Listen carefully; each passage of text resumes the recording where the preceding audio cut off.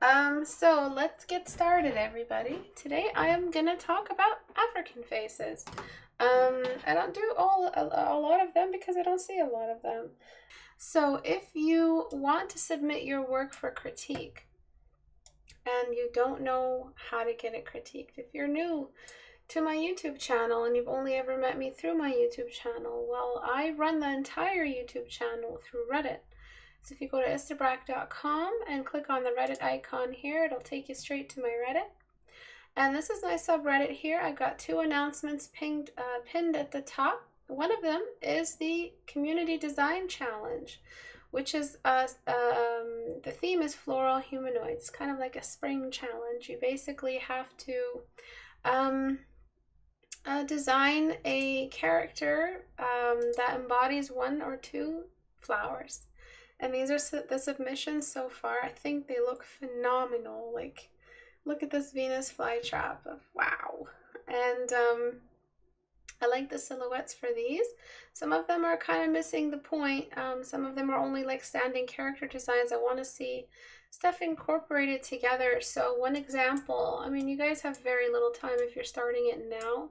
But one example I showed you guys a little while ago, if I can find it on my desktop of never-ending thumbnails.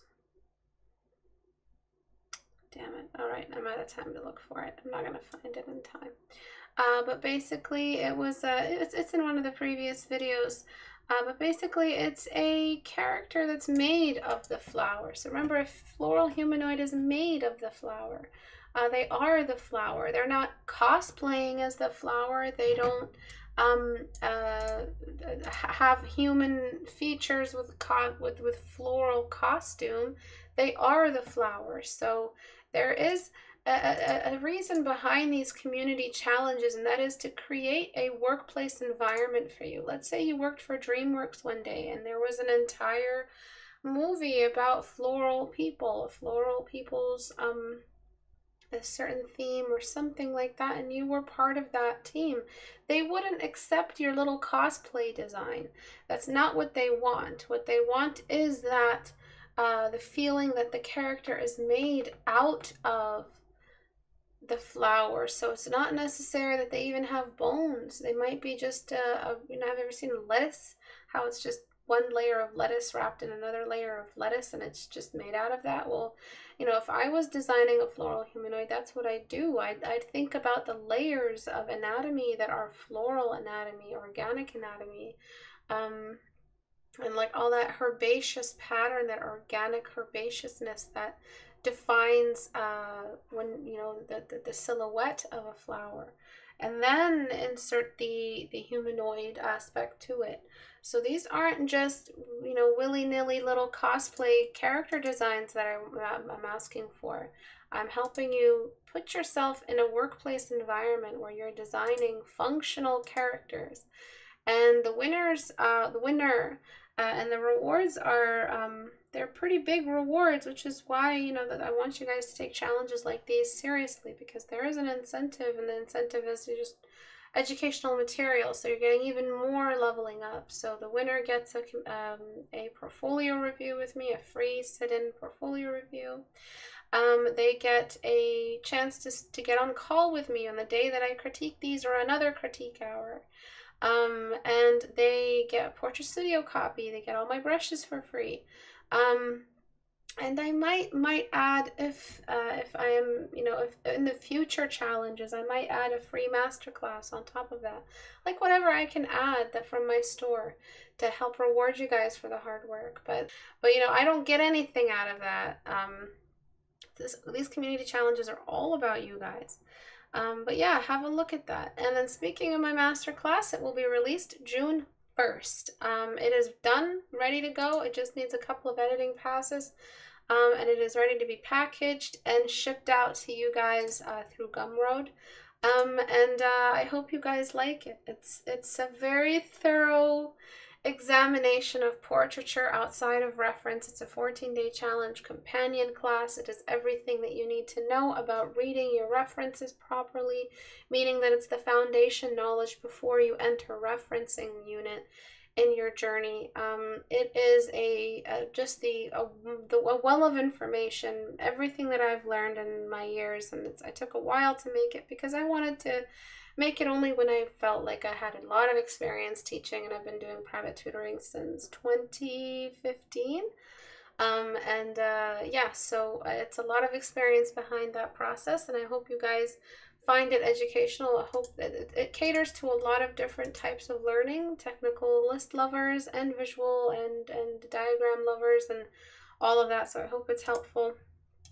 And that's it for announcements. Portrait Studio is available on my store. The price will go back to normal as soon as the masterclass is out. Brushes and everything you see me use is on my store. Masterclass will be linked from my store to Gumroad, but it'll all be available on my store. So what's happened here is that you've darkened the eyes, darkened the background, and darkened the skin. The reason why we want to change the light environment has nothing to do with the skin tone. It's that so we can appreciate the way highlights work on African skin tone. And from what I understand, this is your day one, so this is really well done. I'm not sure if this is a he or a she. I always just turn it into a she, just in, that's just the default. The next thing I'm going to do is just make the whites of the eyes brighter. Or you can leave them like this. He looks like a cool psychic seer character. But in my masterclass, I also cover how basically the 5 shades of was it 5 or 4? I think 4 main shades of skin tone. So it is a color tutorial as well. And one of them is African skin tone. And I go pretty much in depth on how to swatch for African skin tone, etc. But for now, I'll just cover this particular grayscale version. So doing that, I'm going to duplicate the white layer for the eye whites and then show you where you were before. What was wrong? What was going on? Is he the bringer of the night? It looks a bit male to me from zoomed out, just because of the neckline, but also the missing eyebrows. But it could also read as female because of the lips and the shape of the lips. So again, take a look at the background value, which you've just made too dark, and the eye whites. So after that, what I'm gonna do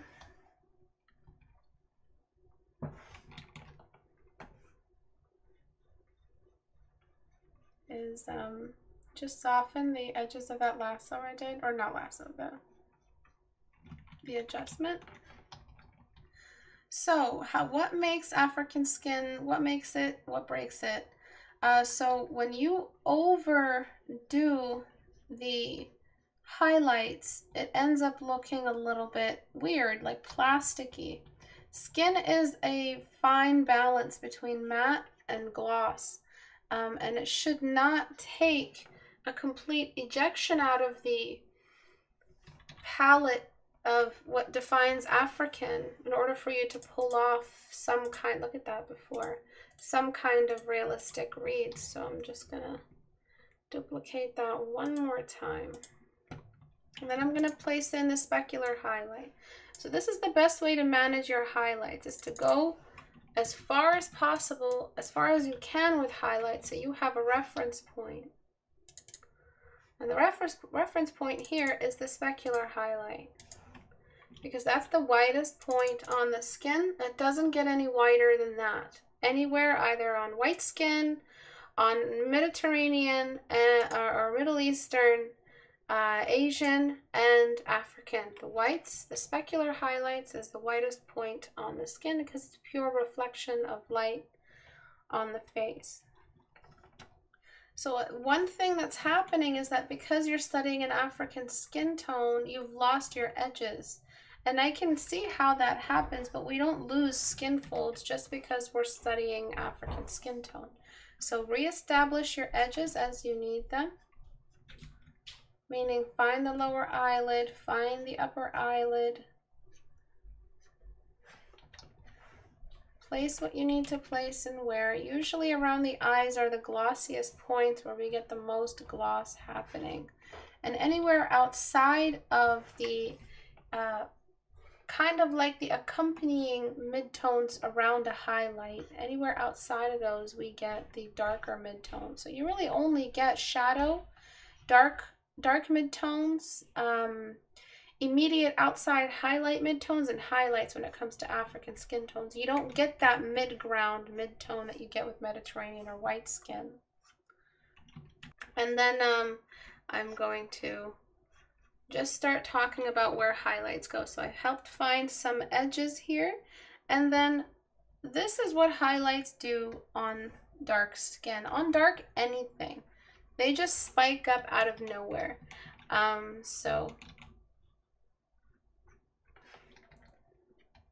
So anywhere you usually have highlights, you're pretty much just skipping the introductory midtone. So you know how if you're painting medium skin, you have an introductory midtone before you start doing the highlight? Well, you skip that. And you just go straight for the highlight line. And that's how you make it look more realistic. But all you really want to do, again, is just find those points where you either have wetness or that extreme climb, and just let your brush fearlessly climb to that value.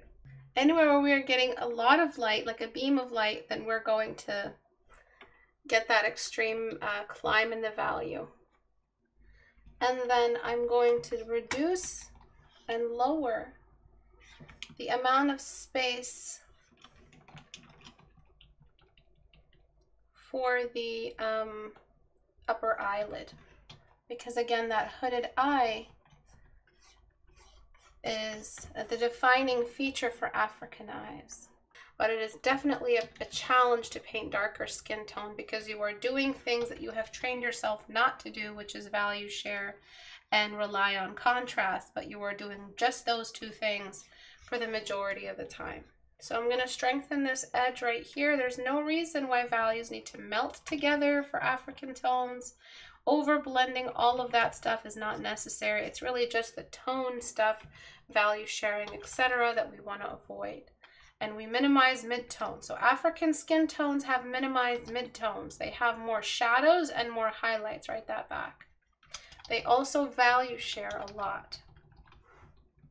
So back to that pigmentation thing. So what I'm going to do is just blend away at the mouth a little bit.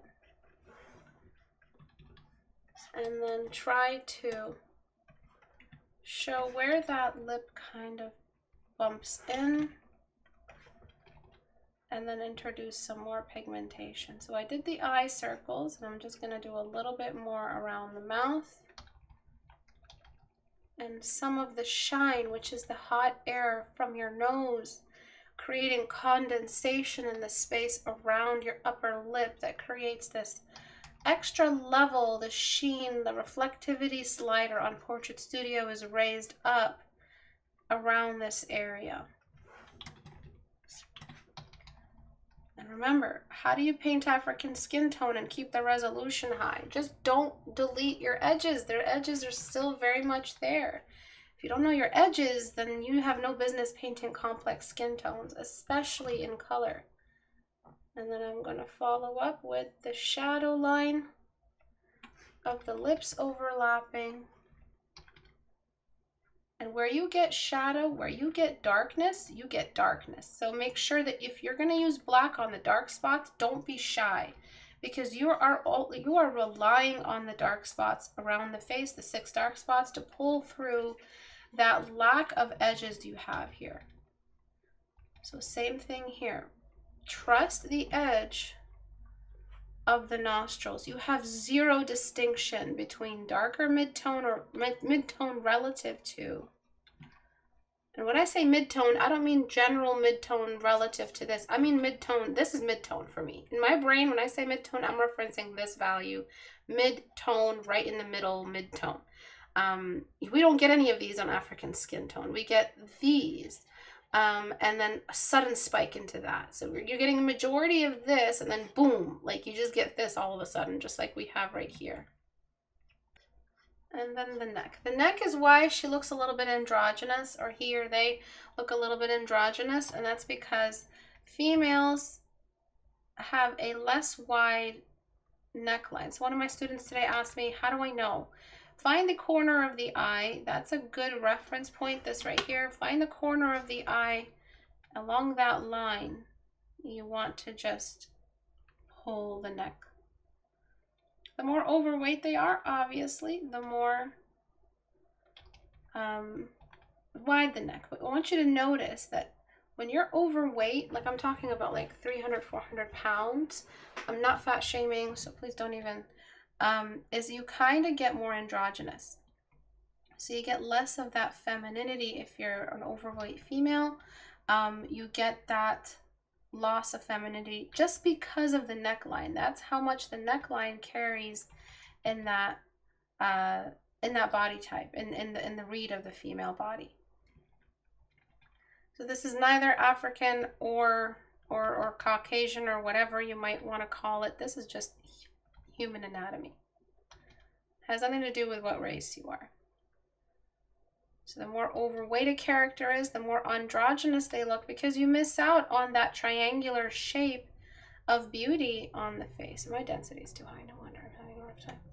And there's a lot of stuff I want to cover, like the cheekbone, the rim light, but I'm running out of time, but I hope it's covered a lot already. Value share, please, when you're painting African skin tone. And there's really no mid-tone highlighter. There's shadow mid-tones, and then there's the highlighter. So before, after, so you had, you just, what is this? It's a ghost. You had no edges, you had no definition, the eyes white, the eye whites were just non-existent. Nice shape to the beauty, definitely. The mouth is beautiful. I love the mouth shape. The eyes are beautiful, symmetrical, but obviously now we have more edges, we have more resolution, we have more detail, and then we have real African skin tone. We're looking at real African skin. And one thing I like to do is I get like a textured leaf brush of some kind. I think it's this one. And I, in a new layer, grab my white and just kind of let it do its thing, and then just delete away at with some kind of maybe the same brush, delete with it, and so I get this texture left behind on the skin tone, because highlights reveal texture. And then I just follow up with a quick soft brush, just so we can get those pores to come out, and then I'll merge it down and sharpen, because it's part of it. It's part of African skin tone that the texture is revealed. And you can do that same effect on the nose, anywhere around the face, just to get that realism.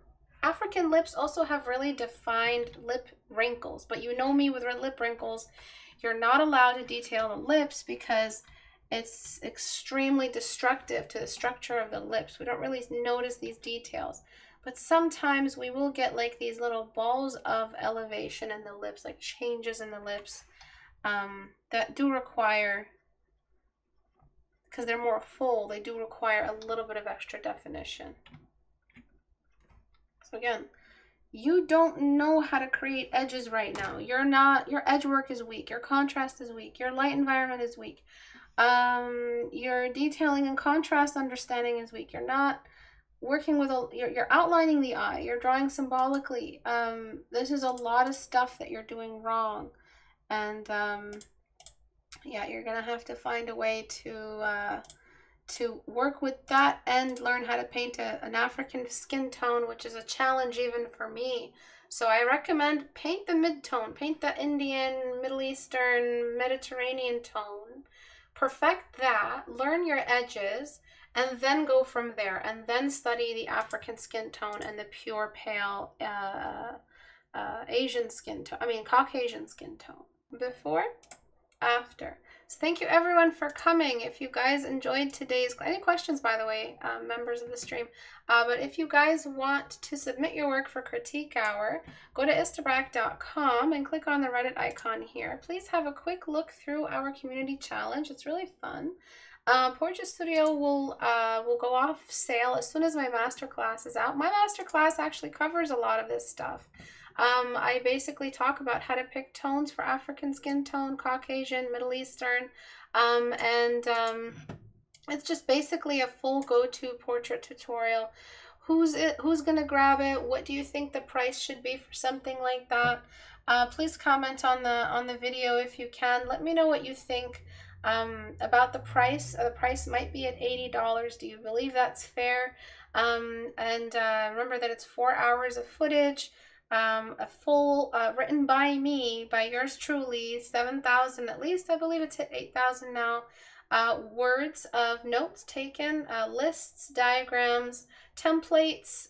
Basically, I have pre-made templates for you to get, a little kickstart for the tutorial if you wanted to paint alongside it.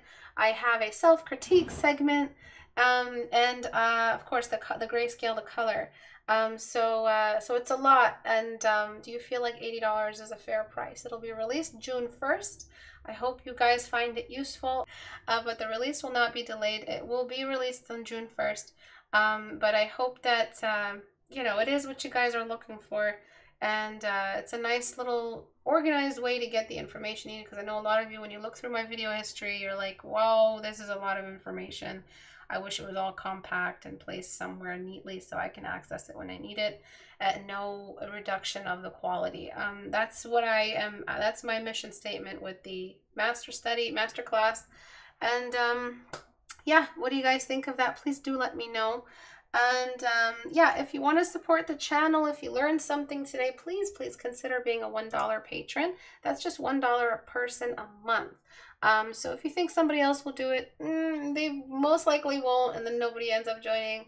My goal is 1,000 patrons at $1 by the end of this year. Oh, and please consider joining streams. They're free, and meaning that you get to see the full class before it's edited. So on Twitch, if you click right here, the little Twitch icon, you can watch classes on Twitch for free if you have the time at 5 p.m. Eastern in your time zone. If you could hop in on Twitch and watch the class. Thank you guys for watching. I'll see you guys on Thursday at 5 p.m. Eastern time. Bye.